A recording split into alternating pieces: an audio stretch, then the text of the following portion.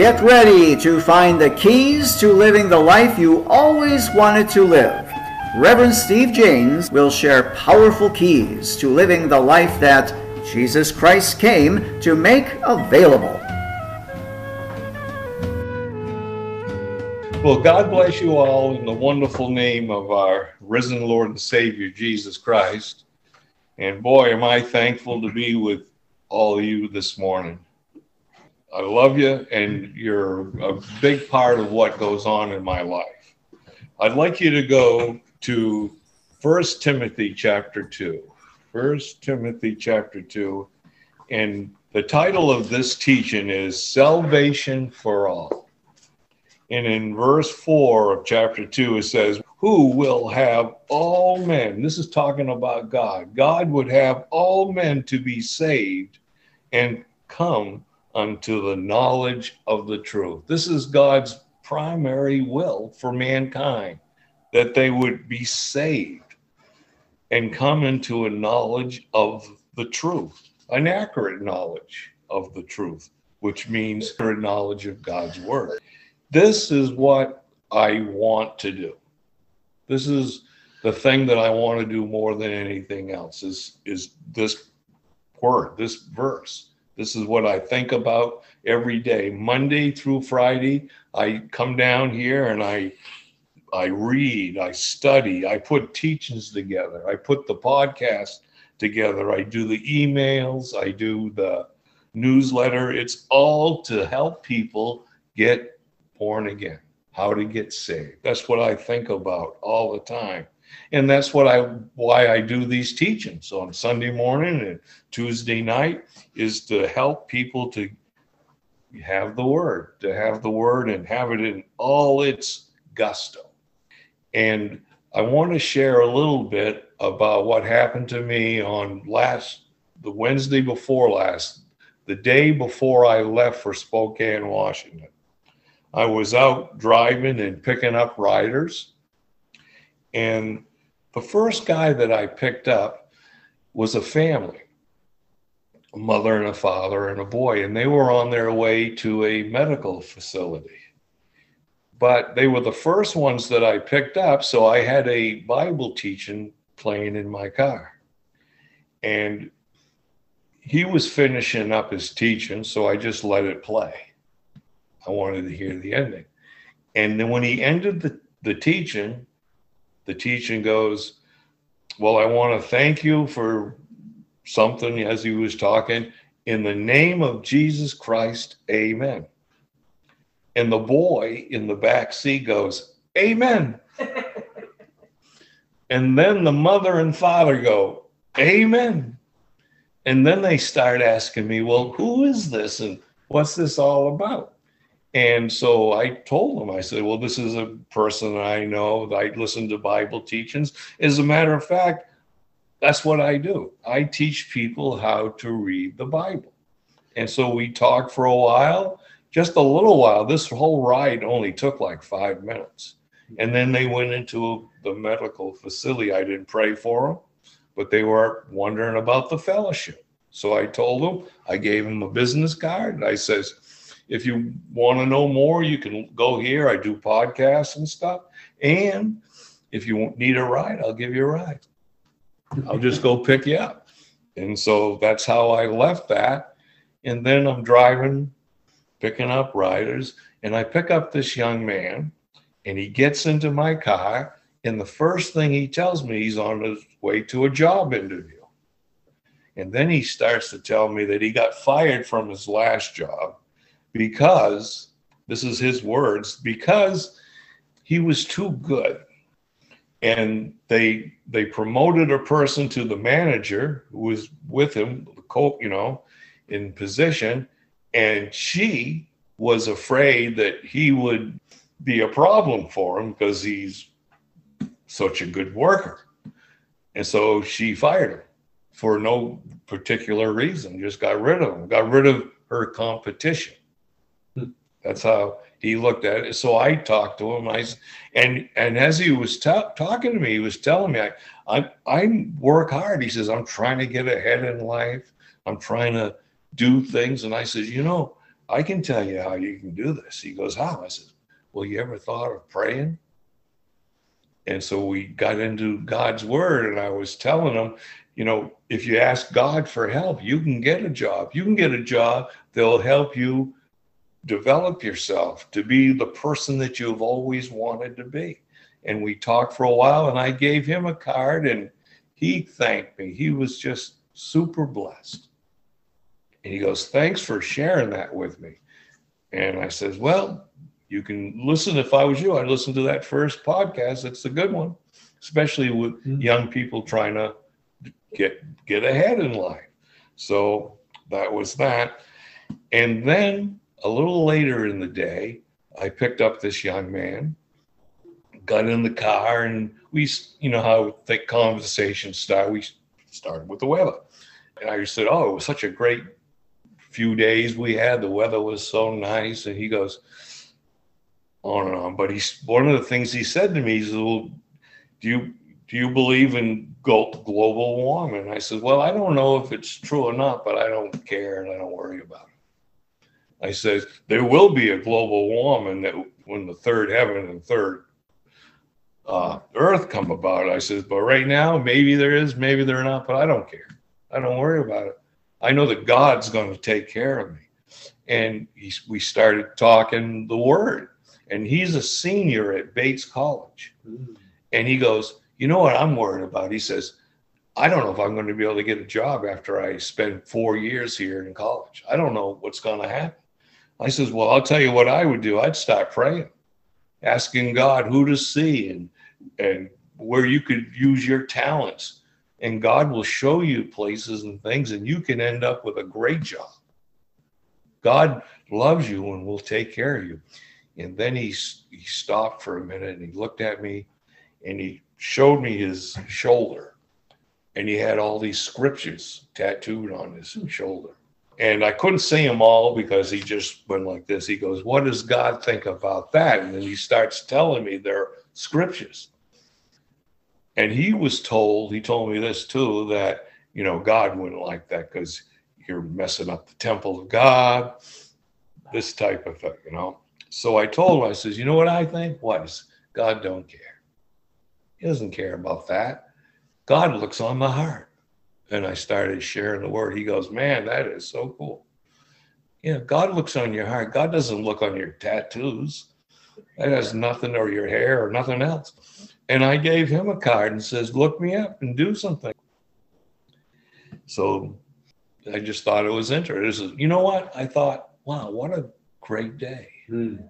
I got to speak to 3 different people, and all of them seemed to need to know the word. Now, what happens next? Well, that's not my problem, in the sense that God is in charge, right? God is in charge. Take your Bible and go to Acts chapter 2, and I want to look at this a little bit. Acts chapter 2. I'm going to start in verse 37, but is what Peter says to these people after he teaches them the word. He does a sermon, he teaches them, and they hear about salvation. And verse 37, he says, now when they heard this, they were pricked in their hearts, and they said unto Peter and to the rest of the apostles and men and brethren, what shall we do? That's a good question. That's what these different people, these different writers that I picked up ask. What shall we do? I'm trying hard and I'm not getting ahead, is what 2 of them told me. One of them didn't say nothing about their situation, so I know nothing about it. But what shall we do? Then Peter said unto them, repent and be baptized, every one of you, in the name of Jesus Christ, for the remission or the forgiveness of sins, and ye shall receive the gift of Holy Spirit.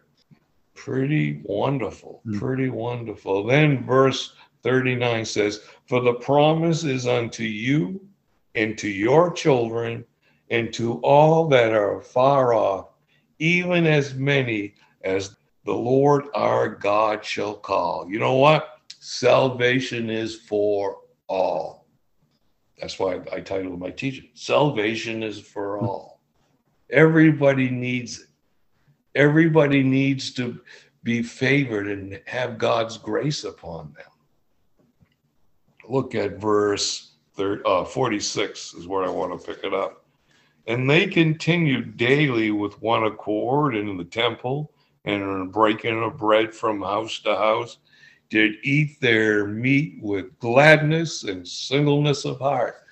Once they heard the good news, and then they got born again, this is what they did. Verse 47, praising God and having favor with all the people. That word favor is also translated sometimes grace. The same Greek word is translated both favor and grace at different places in the Bible. I like the word favor because it helps my understanding. We are favored. We're not like everybody else in the world. We're favored. God takes care of us.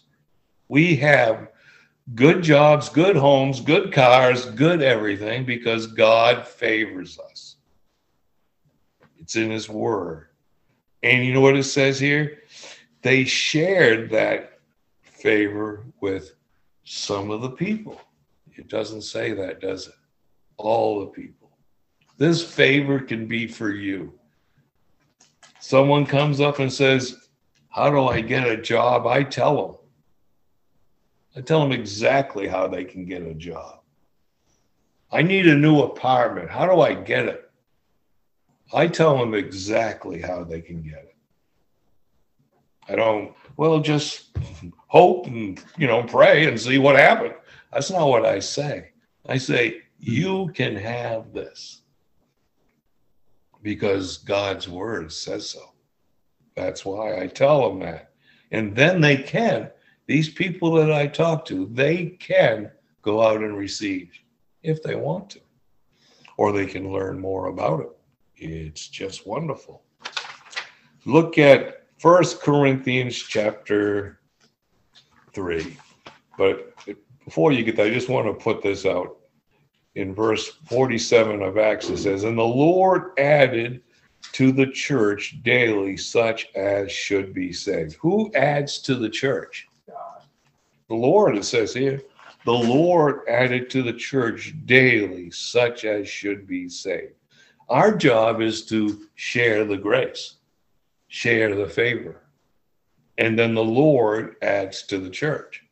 And that's the point I'm going to build on here in 1 Corinthians chapter 3.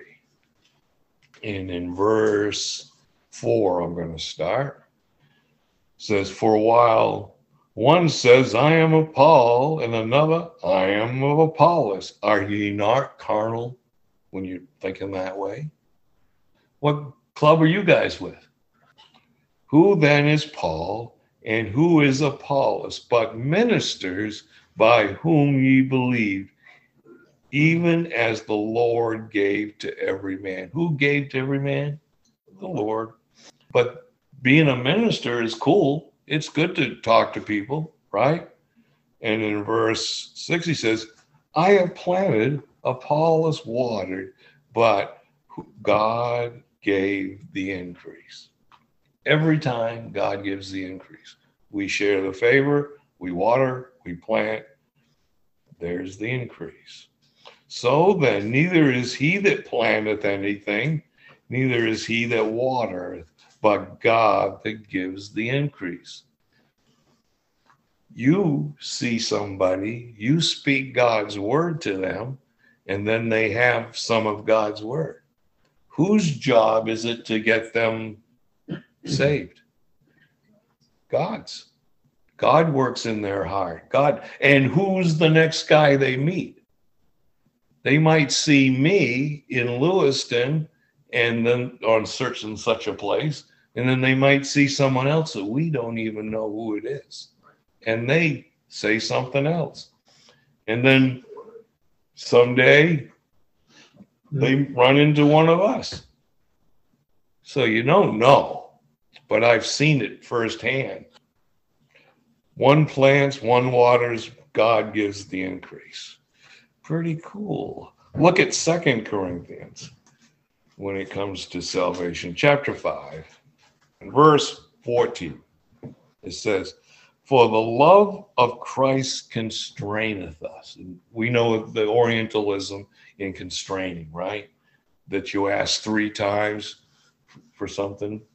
Constraining. It says, "The love of Christ constrains us." You know what that means? God says, come on, do it.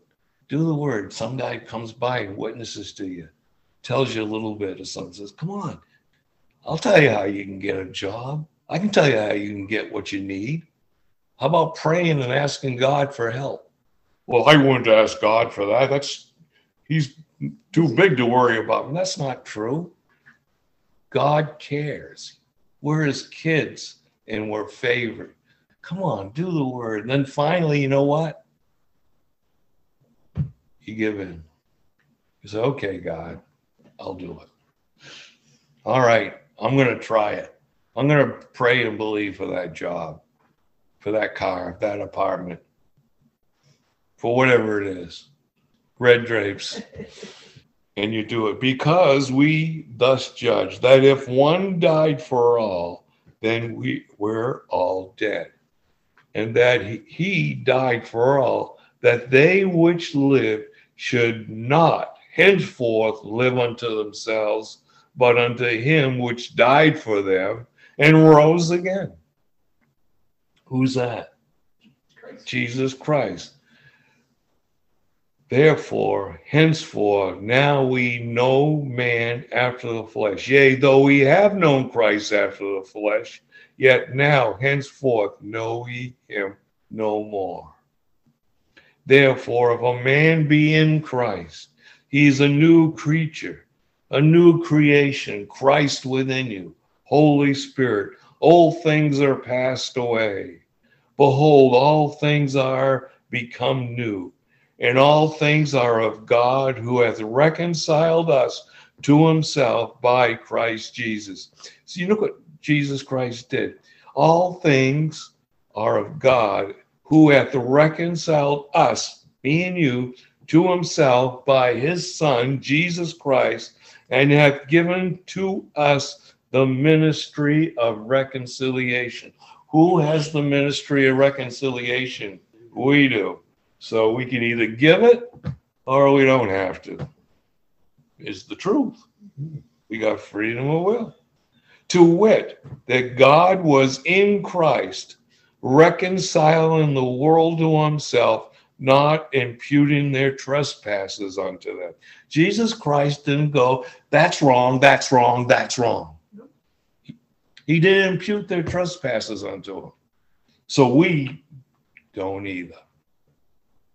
We just tell them, hey, salvation's available. You want some God's grace? You want to be favored in life? You know, it says in if you read Matthew chapter 6, it talks about all the things that people need, clothes, raiment, and all this. And at the end it says, seek ye first the kingdom of God, and half of these things, well, 3/4, what does it say? All these things shall be added. That's what I was saying. See, if you take the more abundant life out of the word of God, you're taking half the word out. I don't want to do that. I like being favored. We're favored. Cool. And we don't, tell people about their faults. There is not a manifestation of discerning of faults. That's not what we do. As a matter of fact, we don't care what they've done in the past. What difference does it make? We only want to know where they want to go. If they want to go fast and far with God, we can help them. Pretty neat.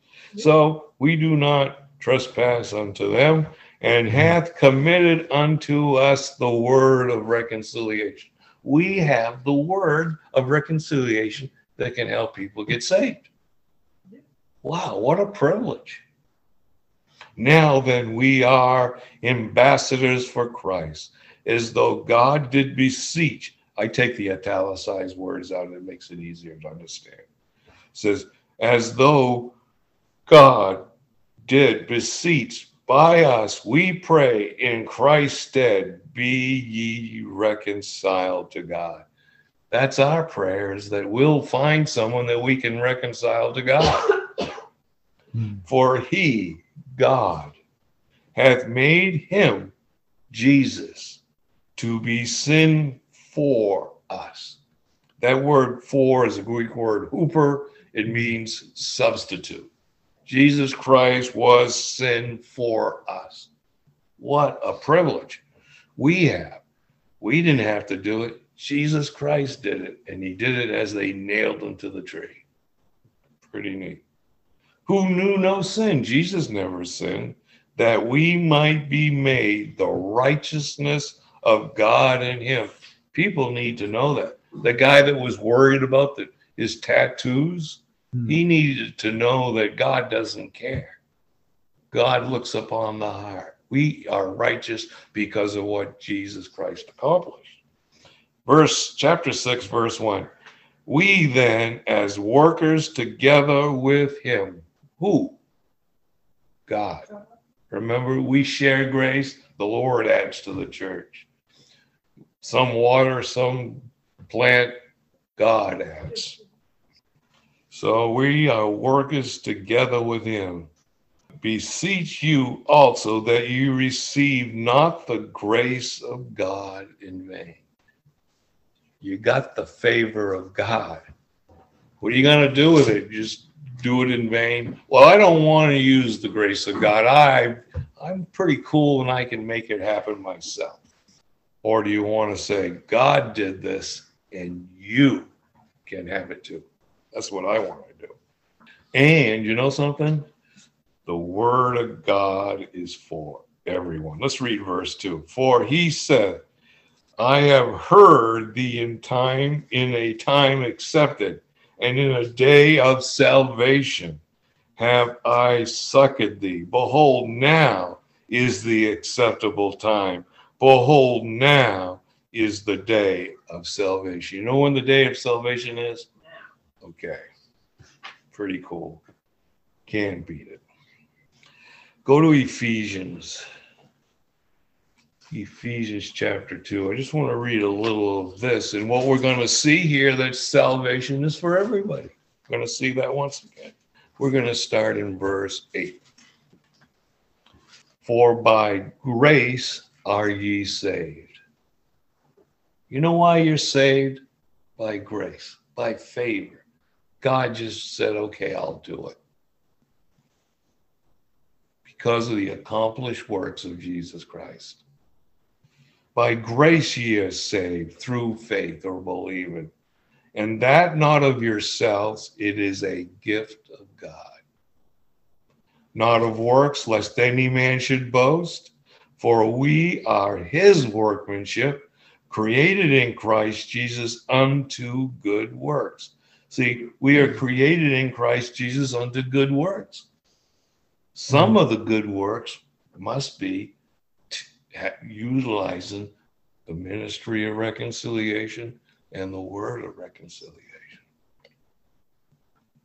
which God hath before ordained that we should walk in them. This is what God's asked us to do. Do you have to do it? No. You can get born again and live lousy lives. You can. People do. Or you can tap into the resources for the more abundant life. You can continue to learn and read God's word, excuse me, so that you can have a closer walk with God. It's available. As I'm out driving and I pick up riders, these are the questions that people have asked me. One of them was, what is the first thing that people need to know? And I've shared this before, but what is the first thing that people need to know? You know something? When you talk to people, you need to think about that. They don't need to know in-depth study of God's word and what these different Greek words and stuff need. They need to know how to get the job, get the car, get the apartment, get healed. They need to know how to tap the resources for the more abundant life. Where do they start?